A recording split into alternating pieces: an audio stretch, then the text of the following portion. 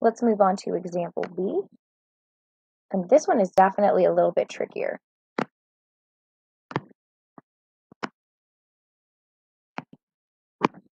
All right, so part B says 40 over z plus 1 is equal to 15 over 6. So this does have something that looks kind of funny right here, this z over 1. But don't let that trip you up too much, and I'll show you how to navigate that. So if we were to do our first step, we would take 40, our numerator, and 6, our denominator, over here, and multiply those two together. So when I do 40 times 6, I get 240. So again, to do that, I did 40 times 6. And now the tricky part is when we get to the step that has z plus 1 times 15. But all this means is that we're taking that product, z plus 1, and we are multiplying it times that numerator that was 15. So this is a cherry bomb where we would distribute the 15 to both of those terms. So when we distribute, oops, and I'm going to put that these are equal to each other, they're kind of far apart. So when I distribute, I'm going to get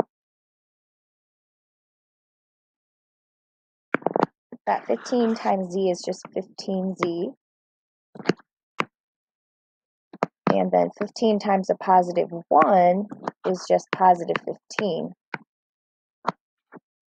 And again, that's equal to 240.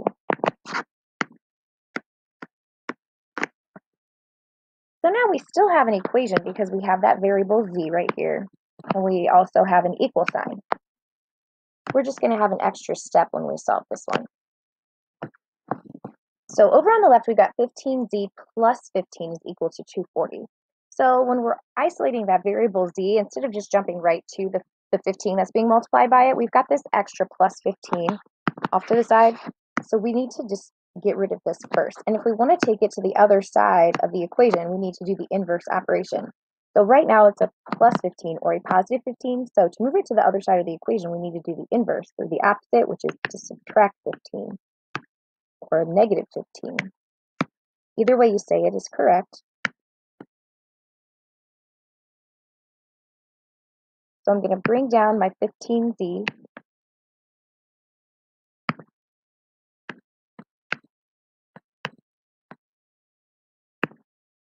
And we're going to simplify 240 minus 15,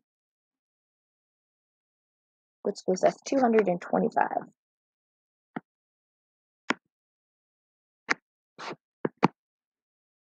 And we aren't quite done yet. I'm going to extend my wall, because z is still being multiplied by 15. So to undo times 15, we would do the inverse, which is to divide by a positive 15. And if we do that on one side, we have to do that on both sides. Which leaves us with z is equal to 225 divided by 15, which is 15. 15 times 15 is 225. So to interpret this one's kind of different. That means we would take this 15 back up and put it in here for z. So technically 15 plus 1, that's 16. So it's saying 40 over 16 is equal to 15 over 6.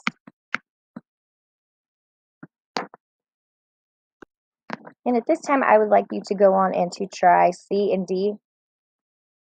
And I made sure not to give you any that were too tricky. So again, just try your best. If you don't get them, that's okay, as long as you're attempting to do them, messing with those numbers, trying to make sense of it, and giving it your best shot.